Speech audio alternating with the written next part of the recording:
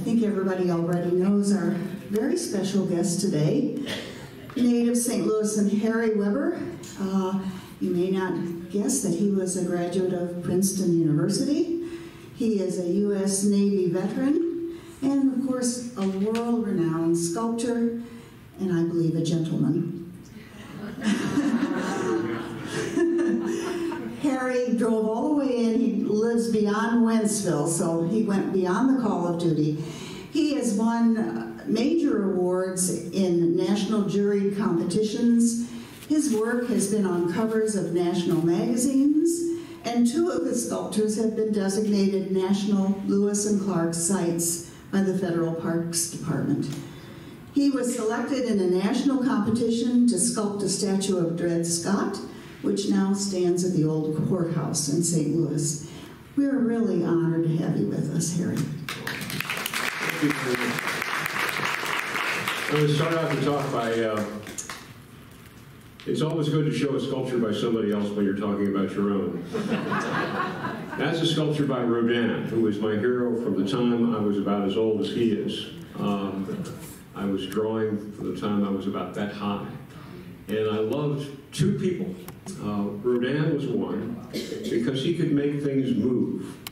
That's about 800 pounds of bronze. And at the time, it was renowned because he made it move. That was called the walking man, or John the Baptist. And if he had had the tools at his disposal that I have, I am amazed what he would have been able to do. I've got things that I can use that he didn't, that make my sculptures a lot more easily movable, which is the thing that I love the most. I've always been fascinated with how human beings communicate with one another and how human beings fight the natural processes of living.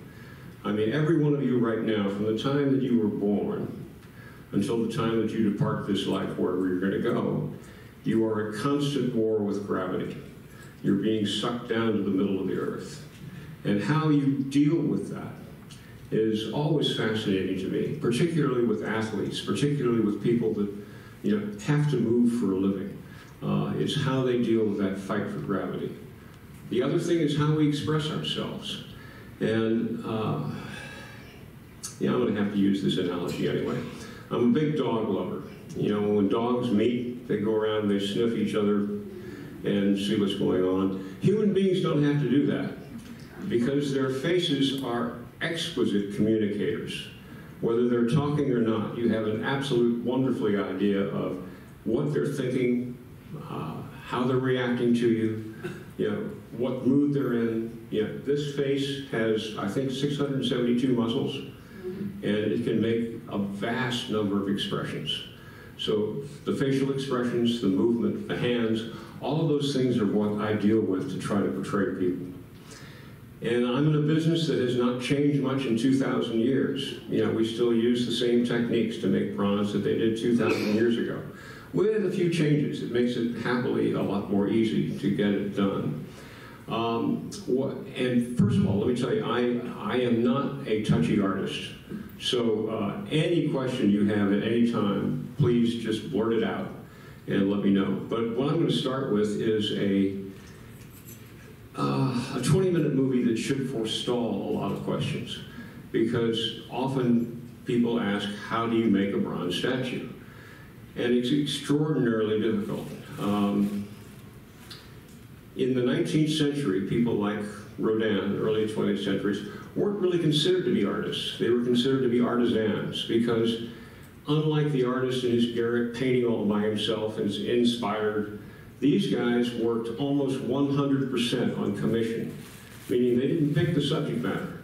Somebody paid them, and they represented what was in front of them. The trick was, and I still view this as the major accomplishment if I do it, was somebody assigns me to do a statue of somebody, something, somewhere, and I've got to make art out of it. In other words, it's not just a representation of a human being, it's a piece of artwork. That's the real trick. And this movie will explain basically how that gets done. The reason they weren't considered to be artists was, number one, commissions. They didn't get to pick their subject matter. Number two, it's a team effort. I've been working with the same people for 25 years. We've done about 150, 160 statues together. And it's an amazingly industrially oriented piece. This is my best outfit. Normally I look like 15 times dishevelment. And if you've ever been around a studio where somebody's working to actually make a sculpture, or around a foundry, my God, the OSHA is terrified of foundries. They're frightening places. And the welding, everything is dirty, it's dusty, it's messy. It's not at all like artwork. It's really industrial. So if we could play this movie, this may answer a bunch of the questions that you might have later on.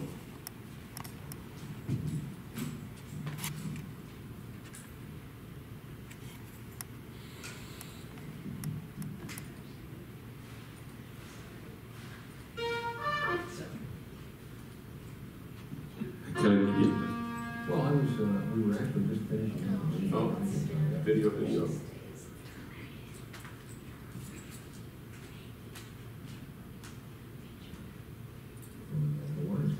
I take no responsibility for anything.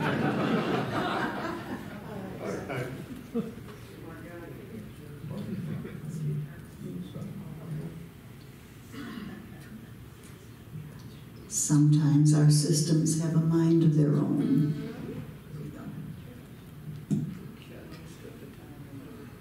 This movie, by the way, is made by a St. Louisan named Jerry Mandel, and he was hired by Stiefel. Stiefel hired me to do a giant bull and bear, which is now down on Broadway in Washington. And this shows it from start to finish, what happens, how you get a commission, how you deal with it, all the way to the end result. And here's the technician. Broadway in Washington, and he asked me if I'd be interested in doing it. Oh, no. That's Bill Bradley, by the way. Who would have made a wonderful president?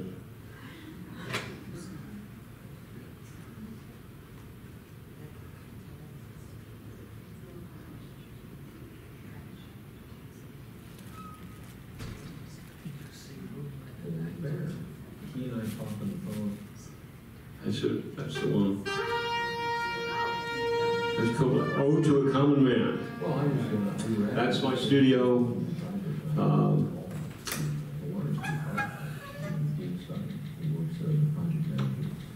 And they were doing the reconstruction or renovation of Steve Nicholas's building downtown at Broadway in Washington. And he asked me if I'd be interested in doing a bull and a bear. He and I talked on the phone, and he said the particular site they had in mind, first of all, it's a giant building, so it needed a big sculpture.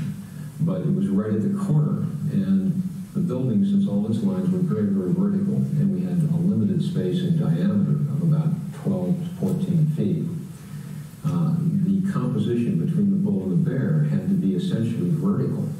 And both bulls and bears are essentially horizontal animals, walking 4 feet.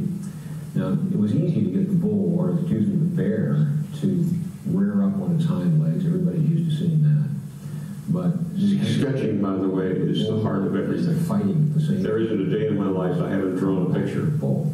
Sounds fairly easy, but it took a whole bunch of sketches, which I submitted. And after they took a look at it, the chairman of Stiefel indicated that he wanted it to look not like the bull was winning, which I assumed was the case. He said no about the representation. As you know, Stiefel is a financial services company, and we were looking for a symbol which was an honest symbol of what happens in the markets. The bull, which many people know, is always of the optimistic side of markets, and the bear is down markets. Our symbol, the bear and the bull, is to show the balanced, honest approach that we have to markets. So we actually, what he said was, we make money both ways.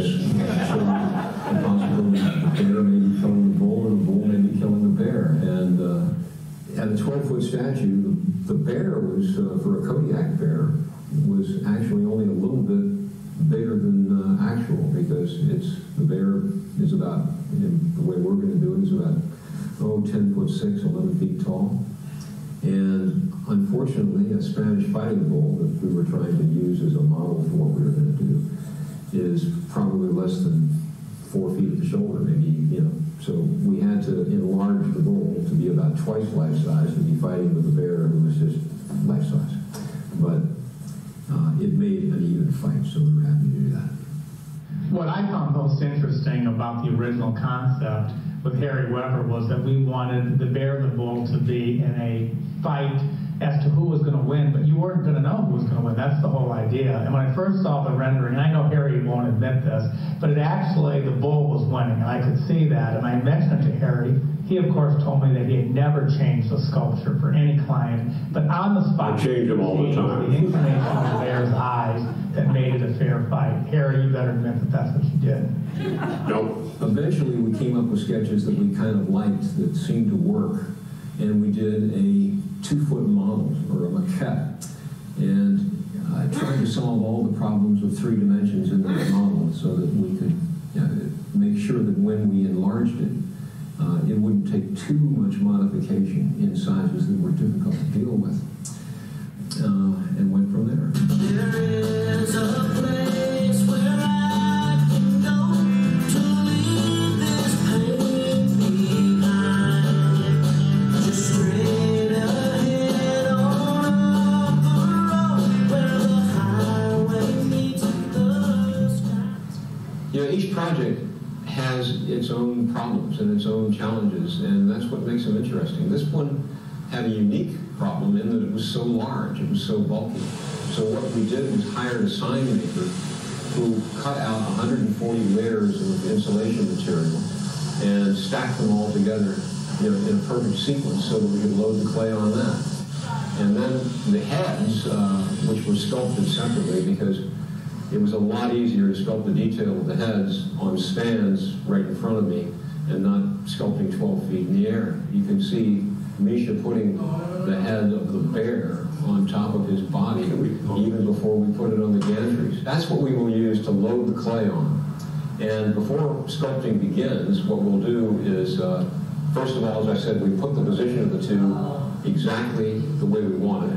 Then we separated them and started loading molten clay onto those forms.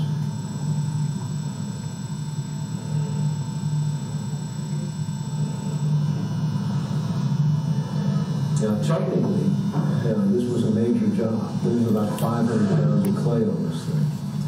And when you think of the surface area involved in this, every single square inch of this had to be worked with hands and tools. It took a long, long time to get the details that we found necessary.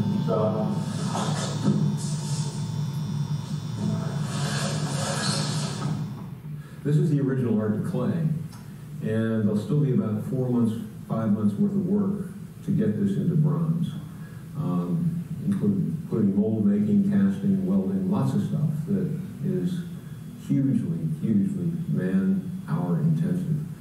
I deal in realism. I try to make things as emotionally real as possible. Maybe not every single detail, but make sure that the attitude and character of what I'm presenting looks real, looks like it moves, looks like it has life and vitality. The only thing that's not real about this behind us is I wanted to get a bull that had character itself. And most of the pictures that I got initially were of PBR, bull riders, Brahma bulls, which, by the way, are not the world's most attractive animals. And so I went back and tried to get a lot of research done on Spanish fighting bulls. So what you see behind me, the bear itself, is probably only a foot bigger than a real Kodiak bear. But the bull, to make an even fight, I had to take a Spanish fighting bull and blow it up to about twice life size. And by the way, artistic license is something I want to talk about. Like this one, bulls and bears. That I can change reality. Major criteria. I didn't want it to look like anybody else's sculpture. Many people don't realize that St. Louis is the second largest headquarters for financial services companies in the country, second only to New York. The bear and the bull is symbolic of our industry, and we believe is appropriate to be in downtown St. Louis. The first part of making molds is probably the most distressing for some people. I actually enjoy it.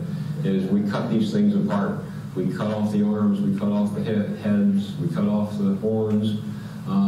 This piece will be cast in probably well more than 100 pieces. The pieces Actually, 128 by shims that are put all the way around the remaining pieces, so that you can see how these shims are made out of playing cards. And we use more decks of playing cards than the average casino does in a night, just shimming out these things so we define the various areas where it's going to be molded. These areas are painted with urethane rubber, which will pick up every single detail. If I leave a fingerprint in that clay, it's going to come out with that urethane rubber. Every piece that we cut off and every piece that we left intact will be completely coated in this urethane rubber, with the express purpose of all it is going to do is pick up the detail of the surface. This piece was so big and it's so critical that we don't have any warpage in the wax and we don't have any movement. We actually hired a specialist in fiberglass technology to come out and make fiberglass mother molds. During that time, nobody without a mask was allowed into the studio because it's a very toxic operation, casting fiberglass. Now, once these fiberglass molds were finished, we took them all off the figure, piece by piece by piece, maybe 120 of them. You can see, that it's a pretty tough science of pulling these things apart, getting them off the original art.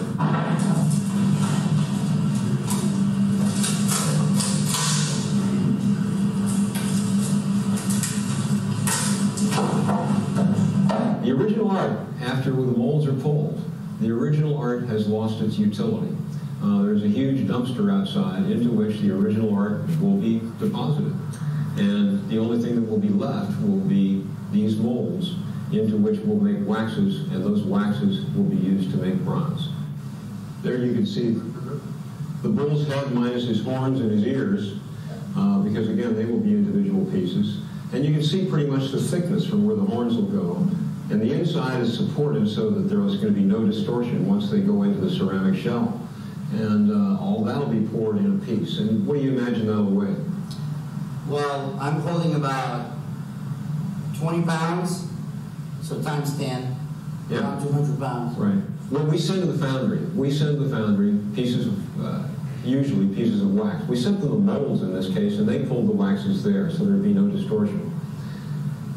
They, in turn, dipped these in a ceramic shell until there was a big ball of ceramic, pretty much like your coffee cup at home, and then burned out the wax, poured it in silicon bronze at 1200 or 2200 degrees, let it cool, and then hammered off that shell, and what's left is an exact replication of what we sent them in wax, except now it's in metal.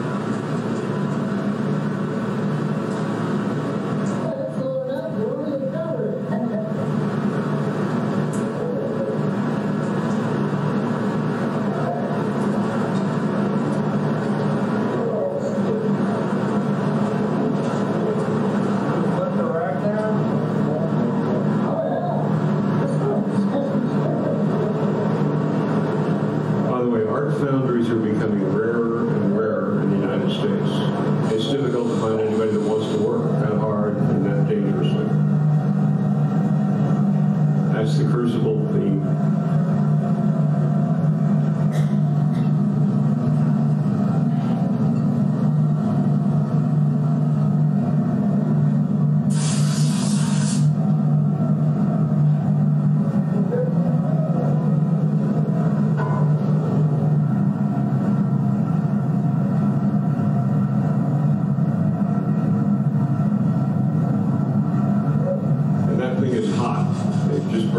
Out and set the ceramic. hotter they get it, the better the bronze pours through it.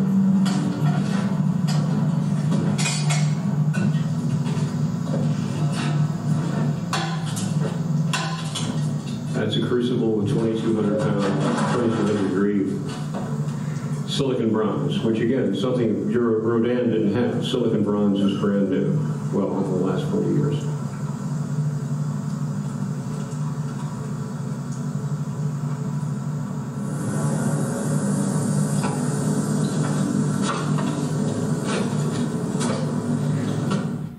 What we will get back is 120 pieces of bronze that will then have to be reassembled and re-welded together. And that's what eventually makes the statue.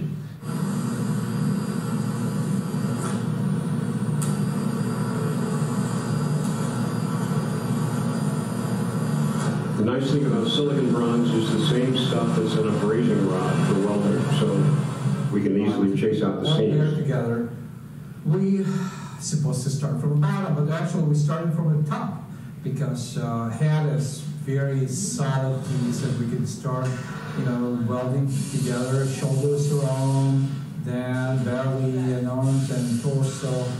And we have to make all surfaces even. Welding should be not visible when sculpture is ready.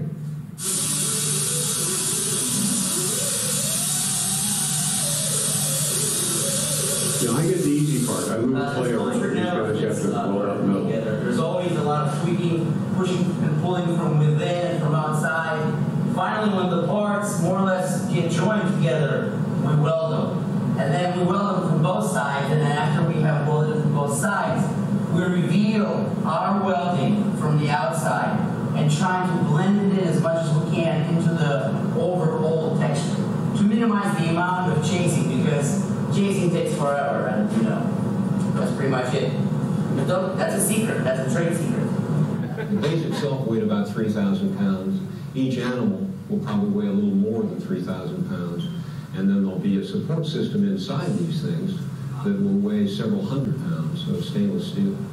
Another thing Rodin didn't have was stainless steel. This statue is not the product of one guy. I get the fun part. I get to sculpt it. But there are foundrymen and welders and engineers that will be involved in this thing. And we can't count even in terms of man hours. This statue is a result of man years of very skilled labor. The welds are chased out, and then the figure is sandblasted to give it an even golden bronze color and open the pores of the bronze for the patina. The patina consists of several applications of various kinds of acid to give the figure its eventual color. That pile of bronze become a bear, become a base, and become a bull, and then become a completion sculpture, which is even amazing for, we're amazed what we're doing for community and how pile of bronze become a piece of art.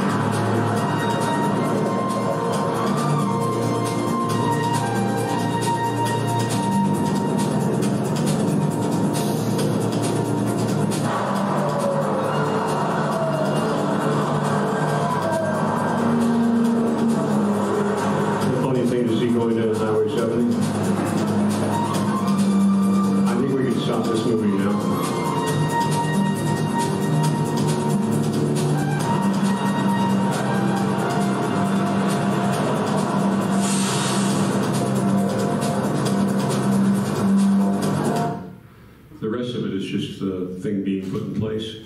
And you see the most important man, which you just missed seeing, the guy that signed the paycheck. We can go back to these images. Now you know basically how bronzes are made. And you can see how many people are involved and how messy it is and how each one has different problems that are presented. If you go down to the Drury Plaza Hotel, oh, let's see. Let's start with the first one. Oh, I've got my thing here. Okay, if we get to full screen.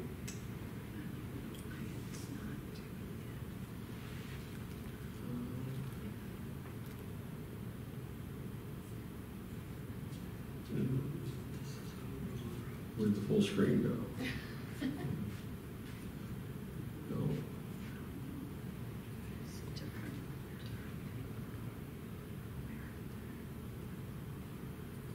There we go. Okay, back to Rodin. Rodin had to put this on 2 points of contact on a base because bronze is not a very strong metal, despite what all the Bronze Age warriors said. So that is supported like that. If he had stainless steel, like we showed up there, he could have had that guy running on one toe.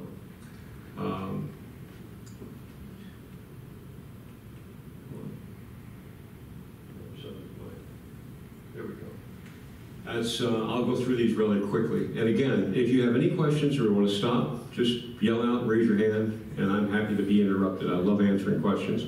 That's Bill Bradley up at Princeton. You can see he's about 650 pounds of bronze supported on his left foot. Come on, guy. That's that's Bobby Orr up in Boston. And he was scoring the winning goal against the St. Louis Blues in 1970. And Noel Picard tripped him and threw him in the air by flipping his skate. And he's still smiling because he knows he's just won the Stanley Cup. And that's 1,200 pounds of bronze supported on his right toe, which again, thanks to stainless steel. That's Daniel Boone out in St. Charles in Main Street. That's a football coach in Tennessee, again, walking on one foot. This is a statue that was supposed to be at Busch Stadium in 1963. But Mayor Tucker said this was designed by Amity Wolfschlager, who used to do the Weatherbird and did a lot of sports drawings. Amity was a character. He designed this statue for Busch Stadium in 1960. And Mayor Tucker said, no, we can't have two figures. It was too expensive, so he gave it to his friend Carl Mose, who did that statue of Musial that's out there in the stadium now, which Amity Wolfschlager hated it. He absolutely detested that statue. And he was found after finishing the first bottle of scotch for the day, which he often did, saying we ought to throw that in the river. But this was commissioned by the Missouri Sports Hall of Fame, and that's Amity's design, and I got to do it, which is a great honor. Lou Brock at Lou Brock Field out of Lindenwood. Buck O'Neill at Kansas City. That's working on the statue called the Captain's Return about the Lewis and Clark expedition that's down on the riverfront now. It's up on the North Sullivan Boulevard. That was cast in 198 pieces.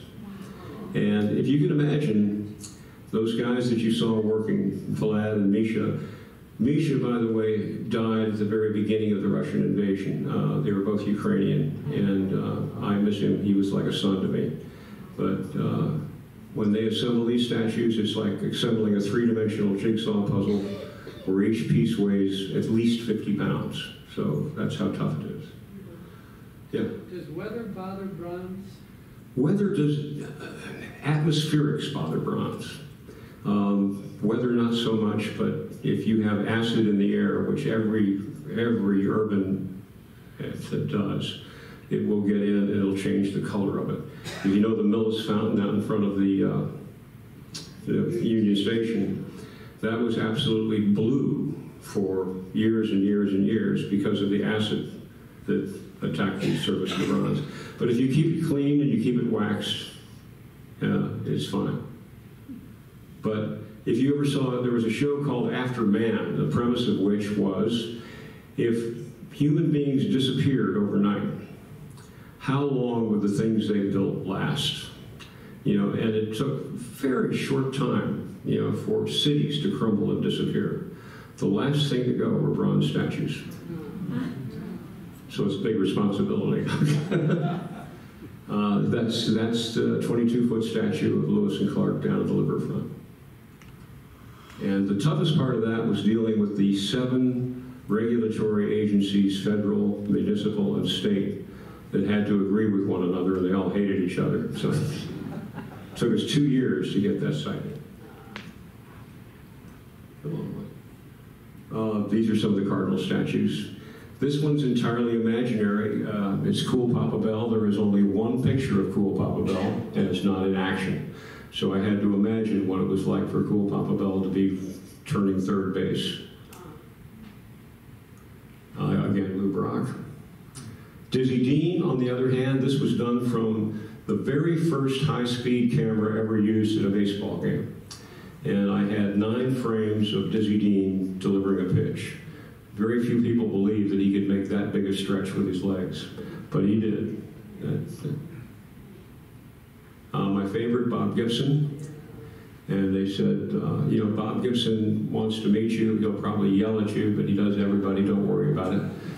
And he was actually very nice. And you know, they said, God, you made him look so mean. And he said, well, you don't look very pleasant when you're delivering a 100-mile-an-hour fastball at somebody you don't like very much. And I never hit anybody that I didn't hit on purpose.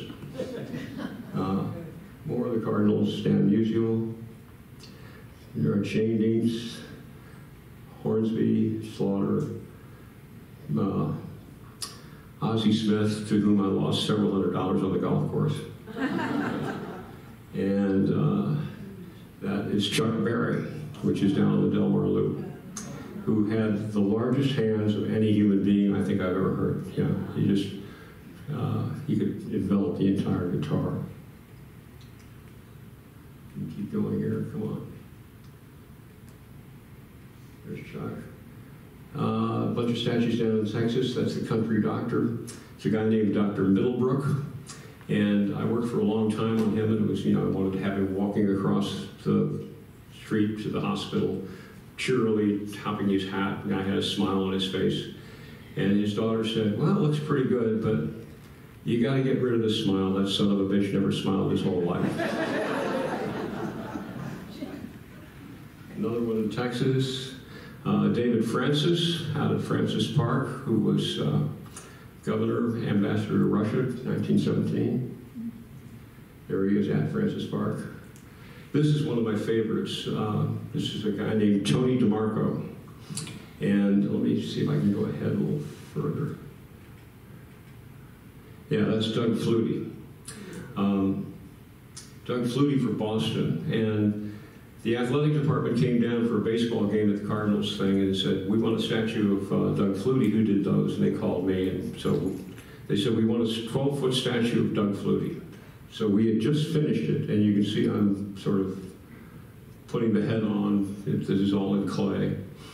And right after this picture was taken, I got a call from Father Leahy, who was the president of Boston College, who said, Mr. Weber. I said, yes. This is Father Leahy, president of Boston College. How tall is that statue of Mr. Flutie? And I said, well, the athletic department wanted it 12 feet tall. It's 12 feet tall. Are you aware of how tall the statue of St. Ignatius Loyola might be? And I said, no. I said, it's only 10 feet tall. We can't have a football player bigger than the saint. You'll have to do it again. So we did it. And we took it from 12 feet. Oh, come on, boy. Down to 8 feet. So he's smaller than a saint, but he's still bigger than Doug Flutie ever was. And so anyway, about 3 days after we got that call, or after we put up Flutie, I got a great call. I was sitting in my studio and said, are you Weber? I said, yeah. My name's Bill Spataforma. I'm chairman of the Italian-American Sports Hall of Fame. We seen your Flutie statue. We liked it. we want you to do a statue of Tony DeMarco, world welterweight champion. And I said, that sounds great, I'd love to. So they flew me up to Boston. It was the middle of February, it was snowing. I got picked up by this black limousine. It was like an episode of The Sopranos. We pulled into the north side, and and the guy leans out the window and said, "Vinny, park the car." So I walked into this tiny little restaurant. I thought, well, at least I'm safe up here. I said, "Oh no, Mr. Weber, we're downstairs." So we went down, and there was a long table full of everybody that was shaped like a fire plug, saying, "Hey, how you doing? How you doing?" And in the middle of that, Tony DeMarco. And I had looked him up on Wikipedia, and it said, like all good fighters at the time, I was owned by the mob. And but their checks were on time. What's that guy standing? Is that Tony DeMarco? That's Tony DeMarco himself. And he was, I think, when that picture was taken, 84, and completely in possession of his faculties and very, very chipper. Yeah, that's him at age 25. And that's the statue. That's on the north side of Boston. Dick Hauser, who never moved much. He was a world, but he was climbing up the stairs to the dugout, so that's how we did it. Go through Doug Flutie again. Dred and Harriet Scott, and again, we wanted to get the emotion of those two people that fate. She was the real hero of the crowd. She didn't have to be there in the first place. She was free and clear, but she decided to go to trial with him. That's kind of a nice shot from the back of one of the art. And I wanted to capture the defiance and the pain. This is the one that was done by Charles Drury at the Drury Plaza in 4th Street downtown.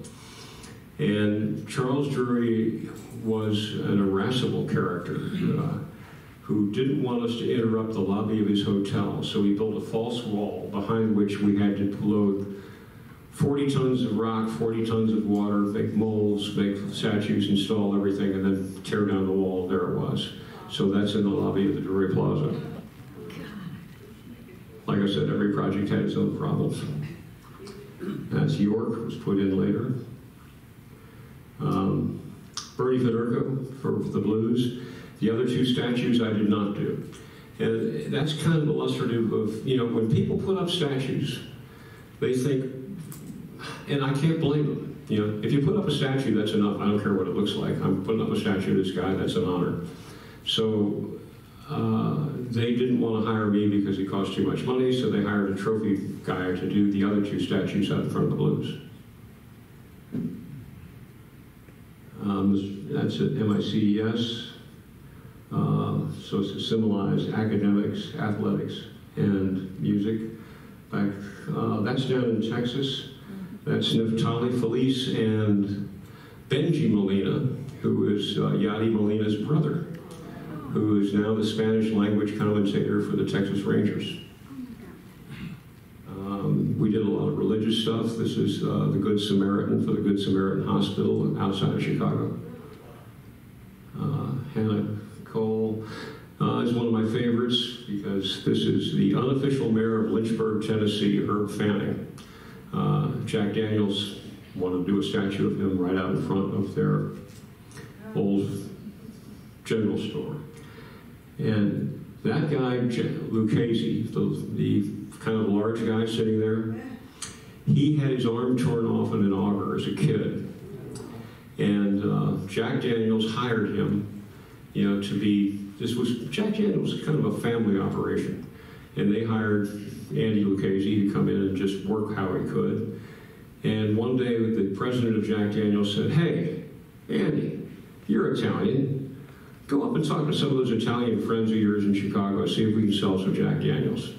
And he went up and he saw Frank Sinatra put a bottle on the piano, and the rest is history. That was one of the great marketing coups of all time. That's down in Florida. The guy that commissioned that, when he commissioned it, he was it's a high school in Florida, in Fort Walton Beach. And that high school stadium seats 25,000 people. I was in high school. And I went down there to install that thing, and I saw there was all these guys out there that looked like Man Mountain Dean bashing into each other. And I said, God almighty, those high school football players. They said, yeah, that's the freshman team.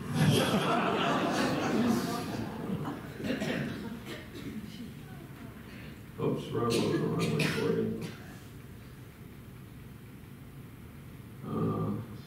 Jackie Stiles, the Kaufmans.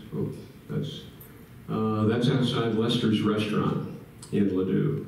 That's Stand Musical. Nice story about that is, how do you get work?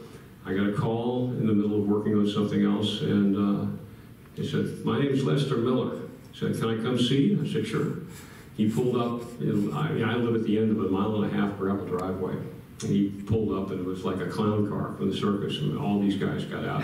Came in, I was working on something, and he looked at me and said, how much for one of those?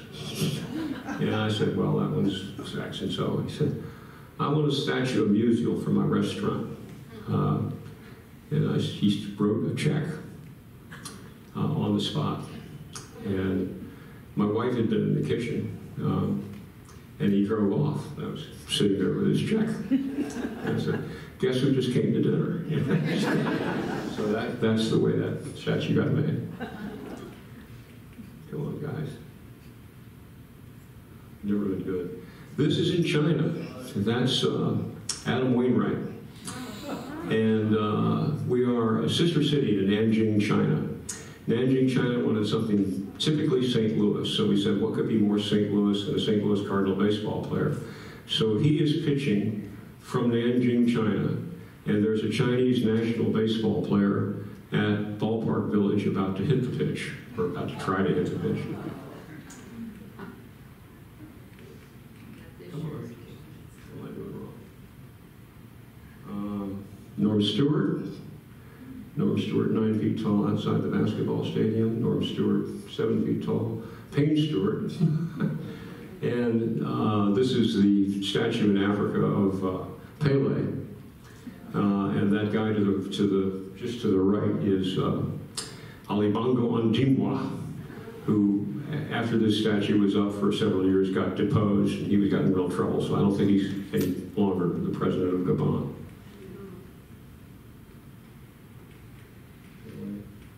Come on. Firefighters. That dog was actually at Ground Zero in 2001. St. Philippine du Chêne, that's up in Bethesda, Maryland. That's a statue of Albert Pujols that was put up just before he left town. He looked at that statue, he loved it, and 4 days later he went to Los Angeles. That is, who was that? Castellani, Rocky Castellani, who was one of the few guys to beat Tony DeMarco, and he's up outside Pittsburgh. There he is. That's a private commission. I get very few of those. Nobody will see this. This is in somebody's backyard who wanted to honor their dog with a statue of St. Francis. So that's St. Francis and their dog. That's the bull and bear you saw. That's the cardinal thing. This is one of the few times that a commission came that they said, I don't care what you do, just make it and put it up. That was the Central West End Association wanted a statue of Tennessee Williams. And I'm a big fan of acting and theater, and so I did Tennessee Williams, half drunk, cross-eyed, with a cigarette in his hand.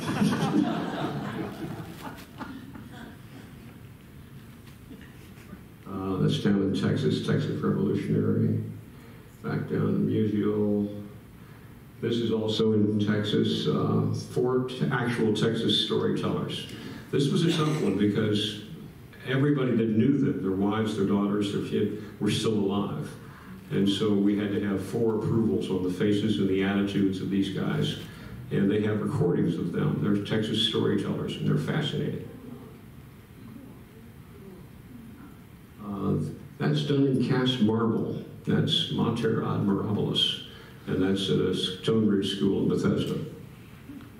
There's Wainwright being made. Here's a preview. 6 years from now, that statue of Pujols will be up in front of Busch Stadium. 6 years from now, that statue of Yachty will be up in front of Busch Stadium. And they hired me to do those now because they were sure they were going into the Hall of Fame. They were not sure I would be alive to do them. So if anybody had, that's about it. If you have any questions, yeah. Do you do your work on a cost plus or fixed price? And then the other question is the bull and bear, how much did that cost? The bull and bear was close to $500,000. And if you get some idea from the movie where that $500,000 goes. In particular, just the cost of the metal, the cost of the bronze. Cast silicon bronze from an art foundry costs now $28 a cast pound. That statue weighed 9,000 pounds. So multiply 9,000 by 28, and that's just the cost of the metal. That's not paying me, that's not paying everybody else. But the first question, yes, fixed price. We hit it sometimes, we lose it sometimes, but it comes out. But in my previous life where I had, as my mother said, a real job, I was aware that the one thing people hated was being nickeled and dimed to death. And so we said, this is what it's going to cost. That's going to include my travel, communications, everything. I don't care what it is. You know, you pay 3 times, once at the beginning, once at the original art, and once at installation, and that's it. And they seem to appreciate that. So it helps. Yeah? What was your most recent job? How long ago? Is it one of those sports figures? We finished Pujols and Molina just now. And we are currently working on 6 other projects. One of them is a giant bear for the Boston Bruins. And then a couple of war memorials that involve 4 or 5 figures. So you're not retired? I'm not retired, no. Lupton's will retire me. Mary, where do your employees come from? Are they students that come into you, art students, or? Oh, no. As a matter of fact, the first time in years, I've got an art student working for me now. And we're doing, I don't know if it's a secret or not, we're doing a statue of a famous St. Louisan, but I'm having her help me with that. But usually, no. I worked with the same people for 25 years. The ones that you saw on that movie were the ones I've worked with. So you never hire anybody new and teach them? And I've tried a couple of times, and it's one of those things that,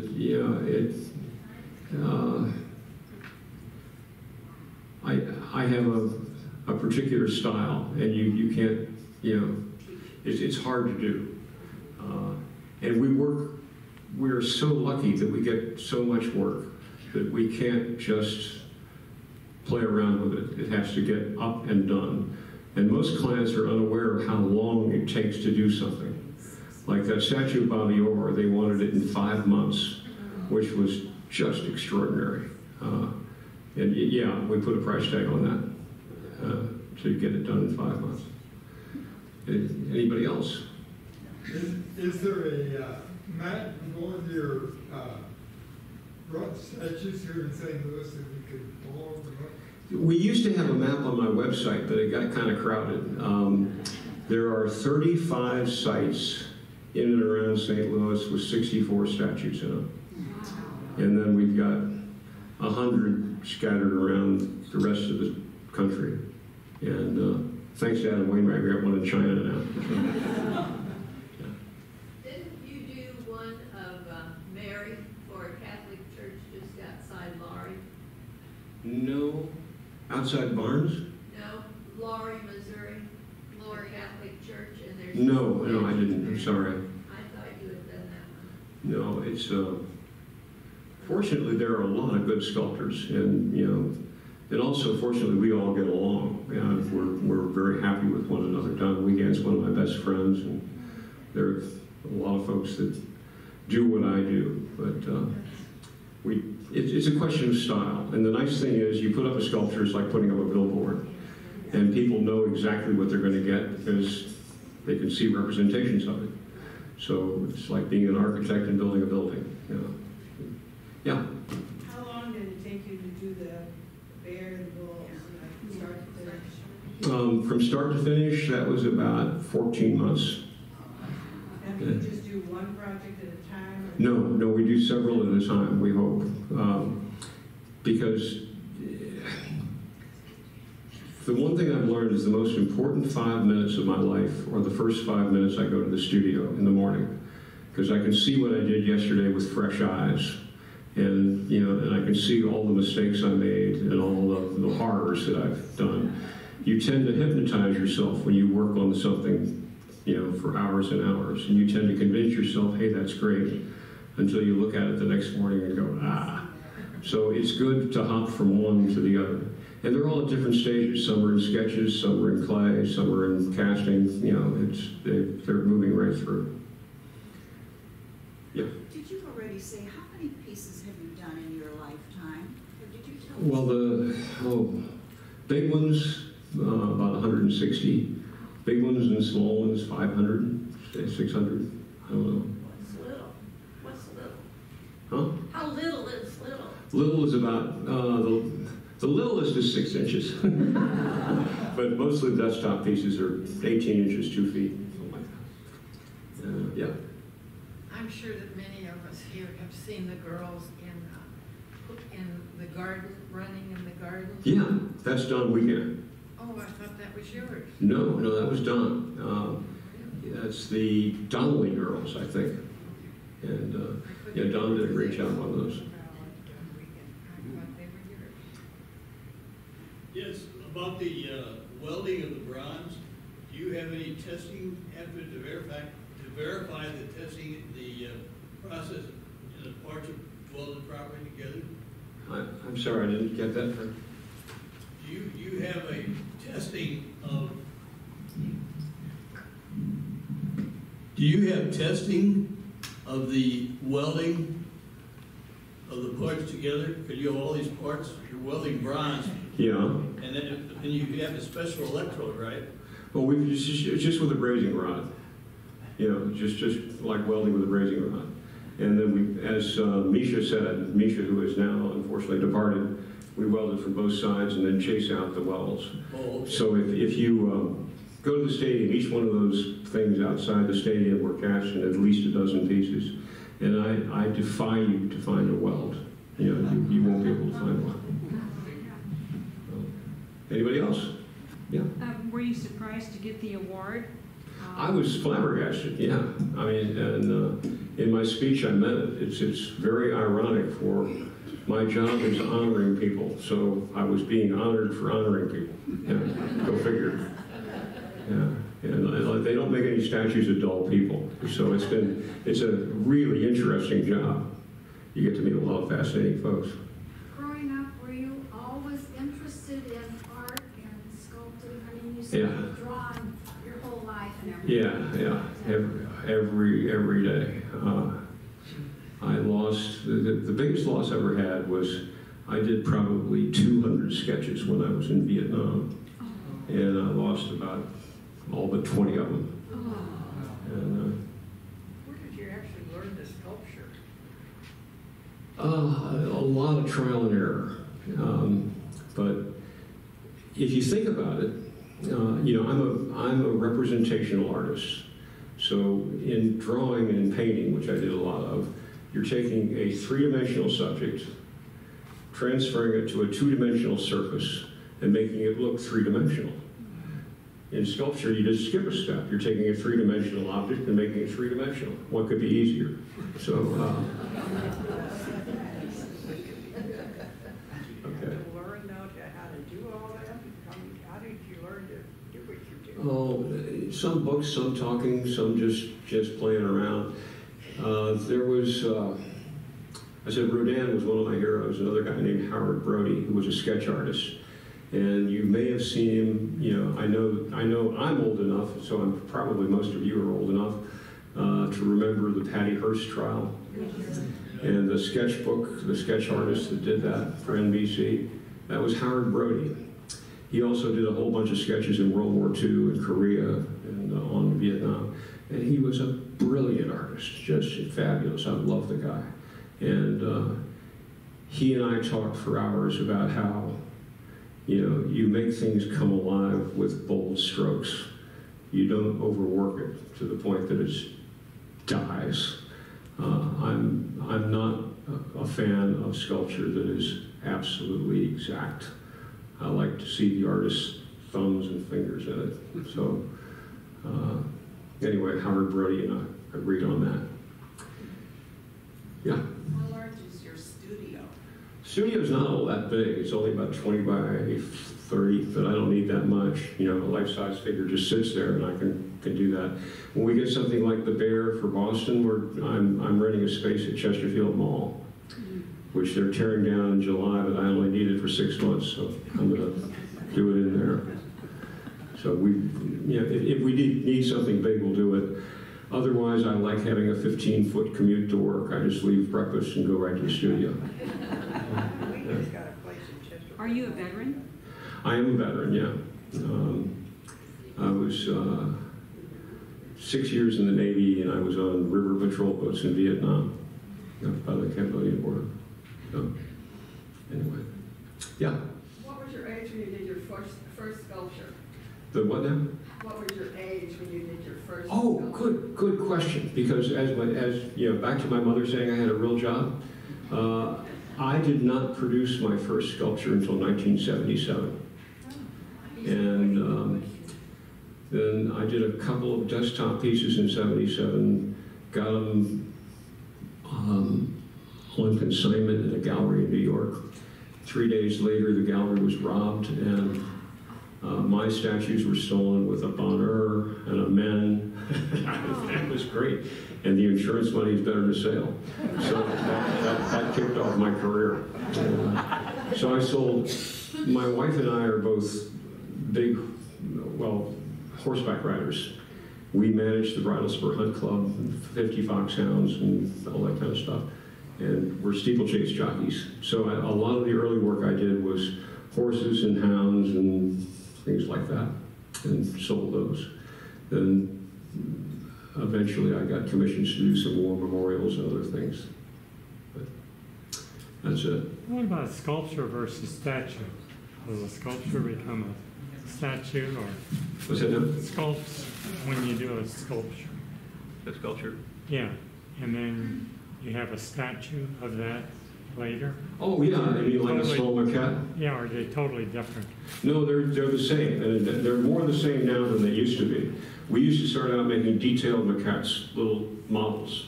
Then we do the big one. Now we do a very, very rough model just so that we can get an enlargement enough for an armature that I can load clay on. Then we scan the finished sculpture with a laser, and we digitize that information, and we make a 3D print, however large anybody wants it. So a copy of the larger sculpture. And that's all electronic. I don't have anything to do with it. Great. So I think unless anybody has a burning question, we have really, really enjoyed and been informed by your talk.